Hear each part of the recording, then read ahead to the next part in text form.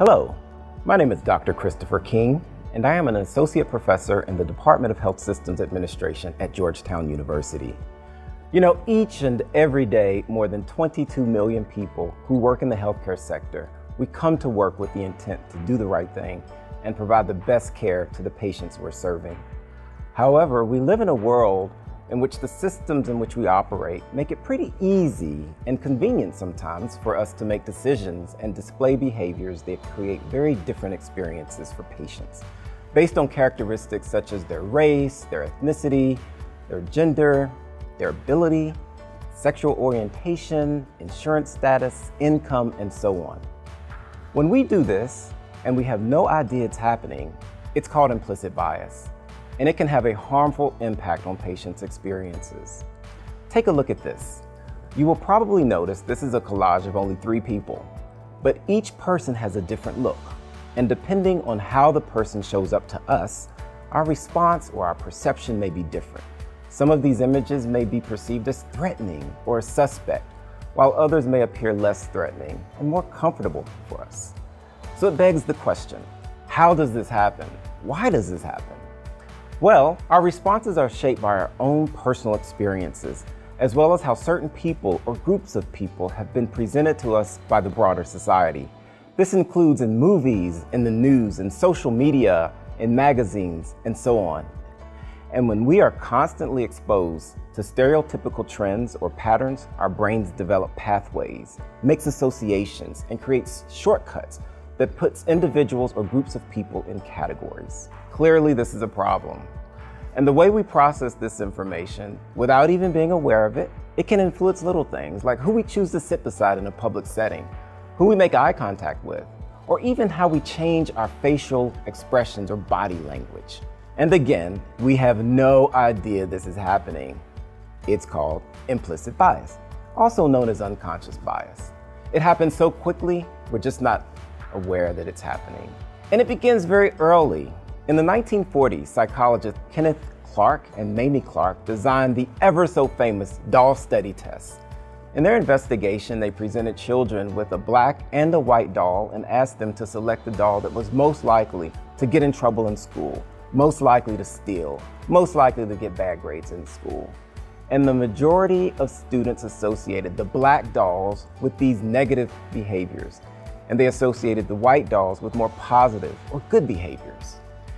So as this child grows up that you see on the screen, he is likely to make decisions in his life based on these biases and not realize he's doing it. So think about how he might perform as a lawyer, as a teacher, as a police officer, or even a doctor, or in our case, a healthcare professional.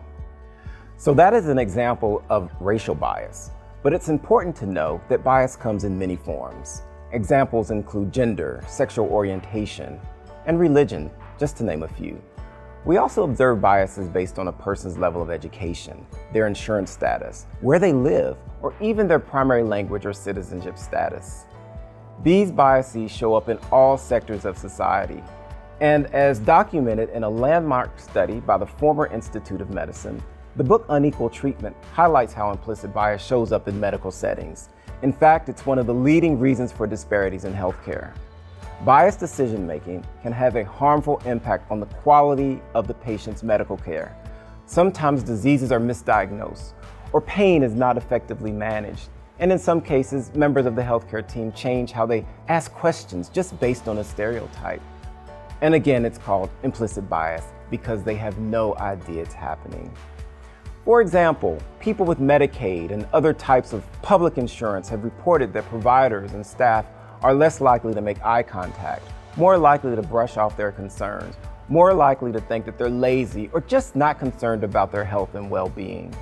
These types of experiences deepen patients' distrust of the healthcare system and is likely to push them away from obtaining important medical care.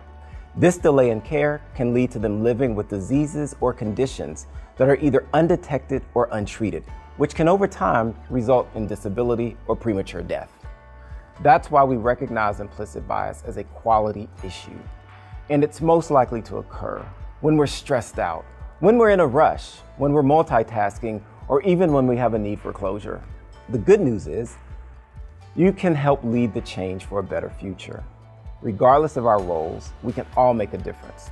And participating in this training is a great first step. First, we must know that bias is real. Second, we should be aware of our own biases.